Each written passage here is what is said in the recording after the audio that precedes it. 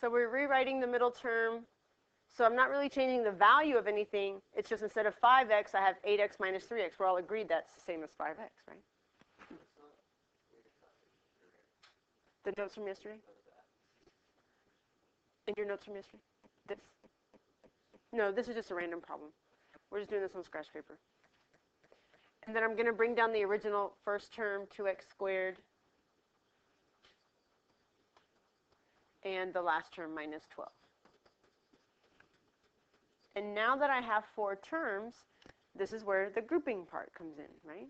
We have 4 terms. So I group the first 2 together, the second 2. What's the GCF of the first group?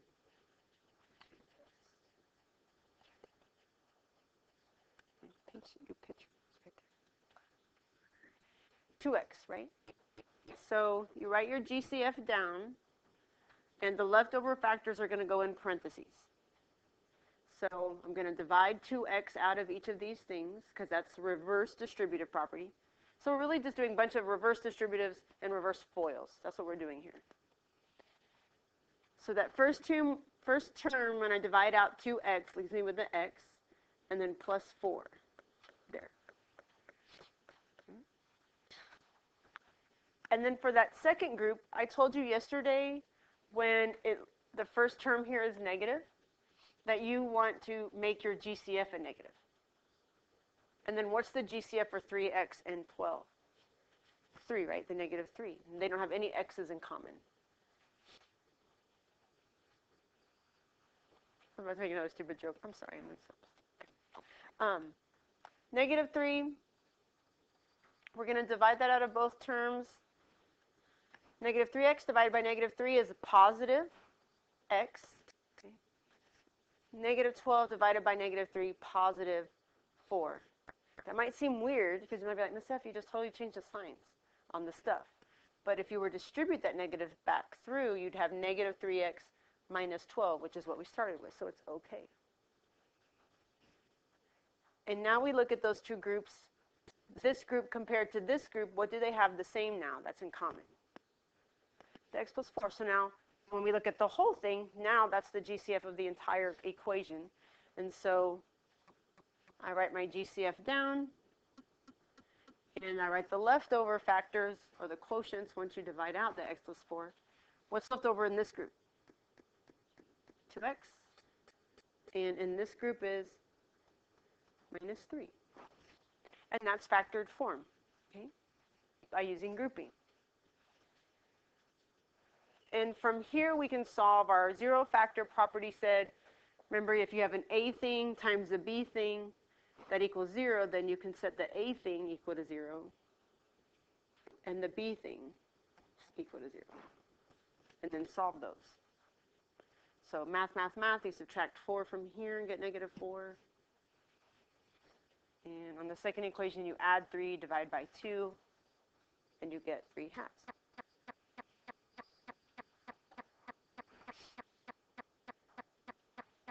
That's factored by grouping for a trinomial.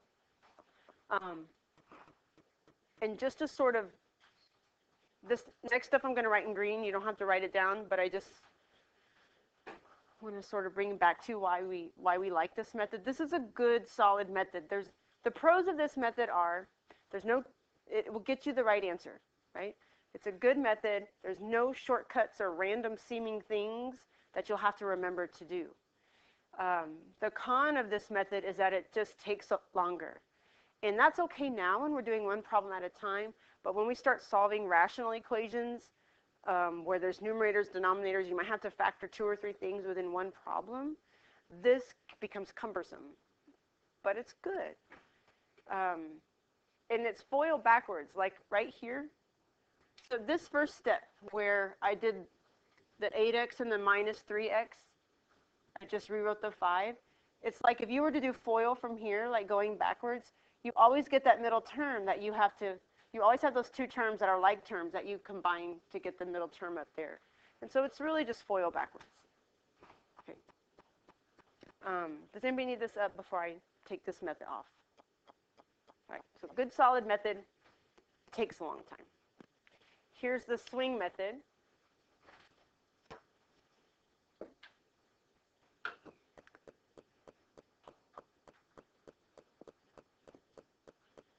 starts out the same. What multiplies to AC and adds to B. So AC is negative 24, B is 5. We said 8 and negative 3.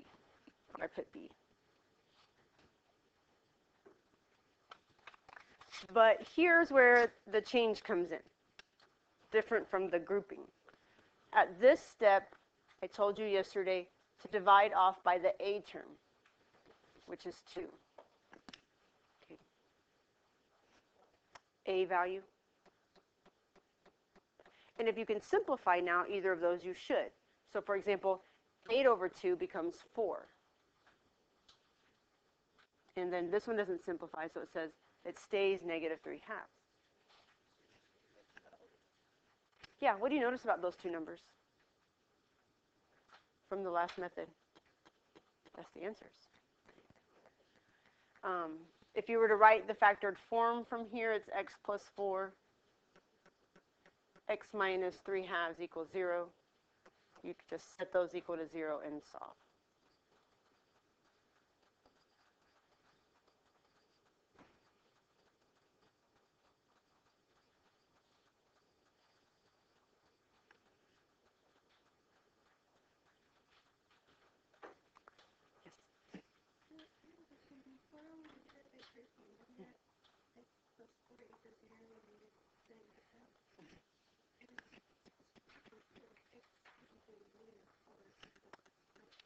Did I write 4 on the last one?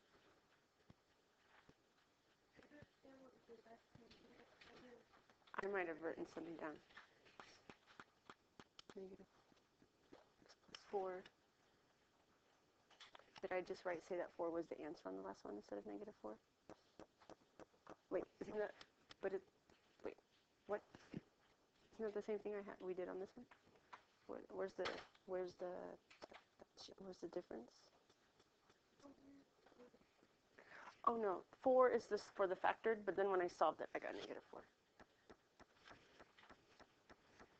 So negative 4, 3 halves. So the pros of this method is that it's faster. The cons are that it's a shortcut, tricky kind of method, and it obscures some of the actual math that's going on, which might, inhibit your understanding of the material. Like for example,